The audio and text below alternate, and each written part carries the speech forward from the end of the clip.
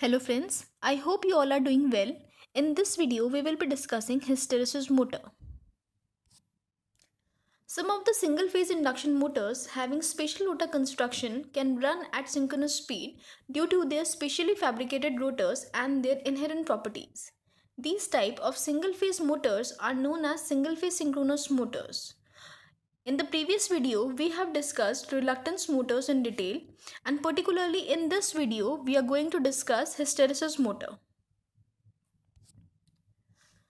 Now talking about the construction of hysteresis motor in detail, let's discuss about its stator first.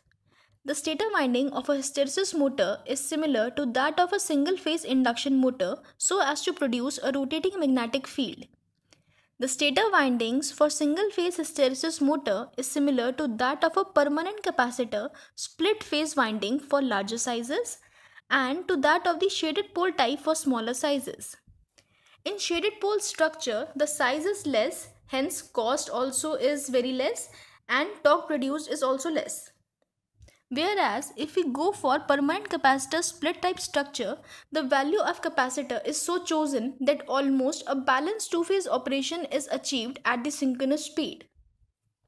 Since we are getting the balanced two-phase supply, so the torque produced is quite uniform, resulting in very silent operation.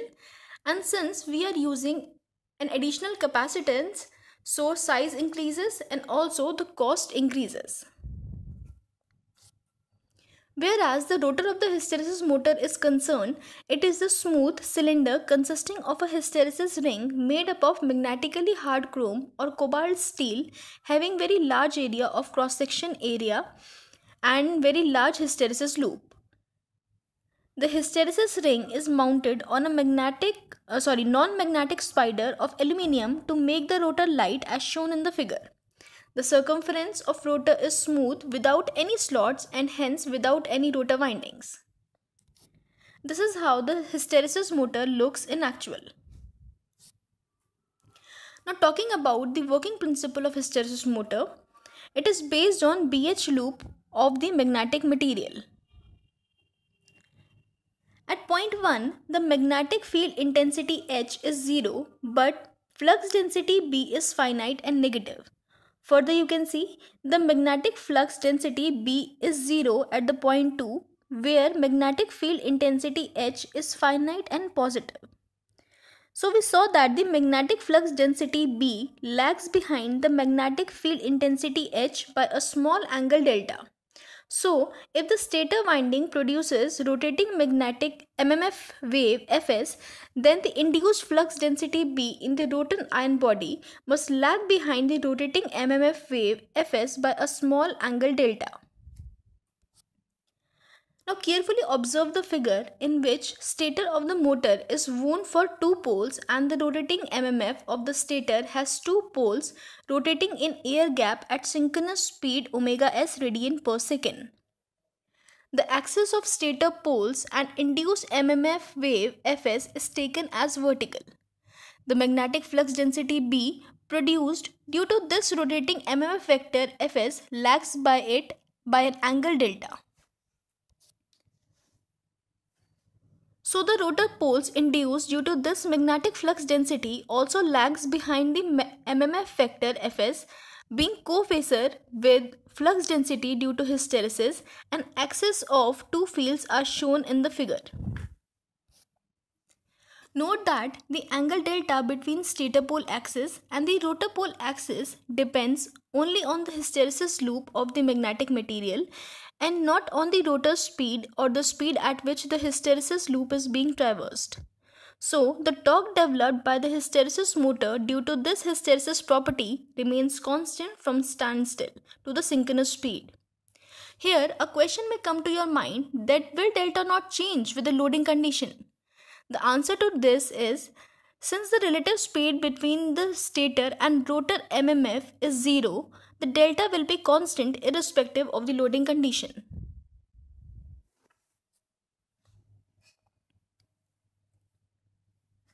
Now keep in mind that although the rotor body is made up of high resistivity steel to reduce eddy current, some of the eddy currents are also induced in the rotor body due to the relative speed between the rotor body and the rotating magnetic field. So torque is produced due to this eddy currents also.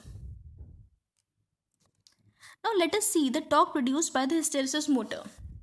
Firstly, at standstill where slip is equal to 1, the rotor iron is subjected to magnetic reversals at a frequency of supply frequency F.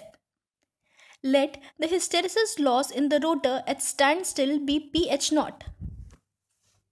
As the rotor accelerates and picks up speed, the frequency of magnetic reversals decreases as slip is decreasing.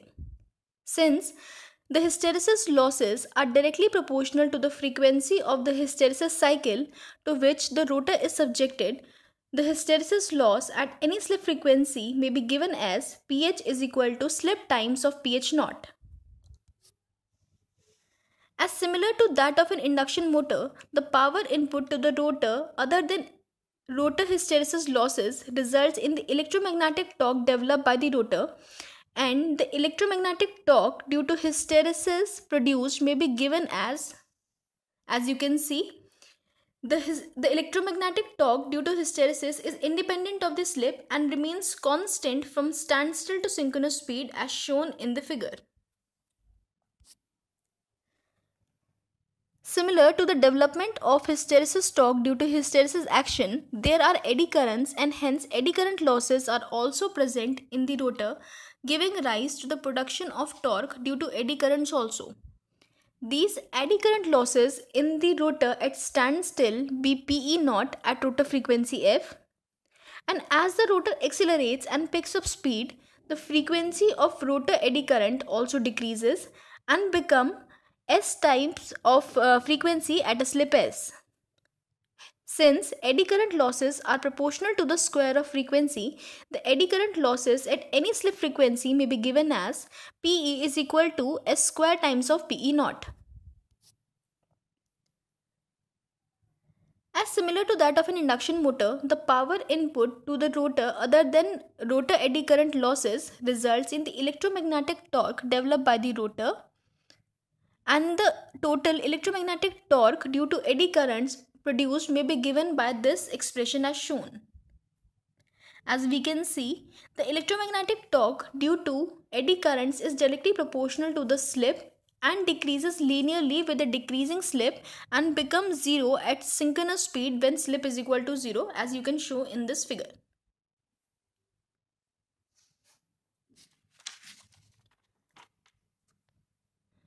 So basically what we have seen is the torque produced due to these eddy currents is directly proportional to the slip between the rotor's speed and rotating magnetic field. At the synchronous speed, the relative speed between the rotor and rotating magnetic field becomes 0. Hence, eddy currents induced in the rotor body also become 0.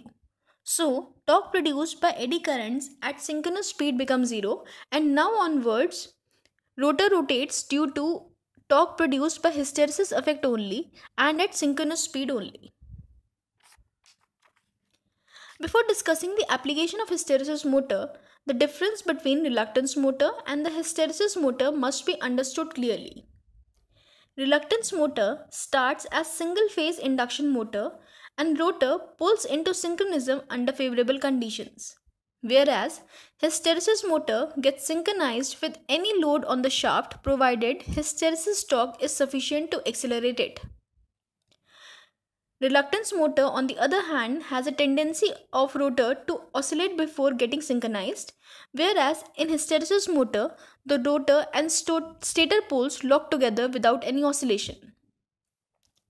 In reluctance motor, the rotor is not smooth, so it is subjected to magnetic and mechanical vibrations resulting in noisier operation of motor. Whereas in hysteresis motor, the rotor is smoothly cylindrical, so it is not subjected to magnetic and mechanical vibrations, resulting in extremely quieter operation of the motor. The most common application of hysteresis motor are in electric clocks and in other timing devices where absolute constant speed and quieter operation is required. These motors are also used for driving gyros, and since the operation of the hysteresis motor is extremely quiet, they are the best choice for sound recording and sound producing equipments. So that's all for this video. I hope it was useful to you. See you in the next one. Till then, take care.